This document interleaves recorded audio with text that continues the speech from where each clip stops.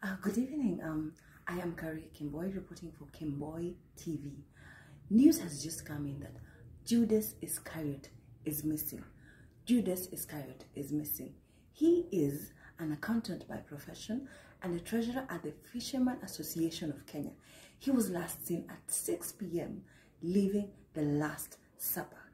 It has alarmed many people because this has been 4 hours after the curfew and he cannot be found in any police station. Plus, he did not get home. Please join us for this investigative series as we find out, where is Judas Iscariot? Where is Judas Iscariot? Back to you at the studio.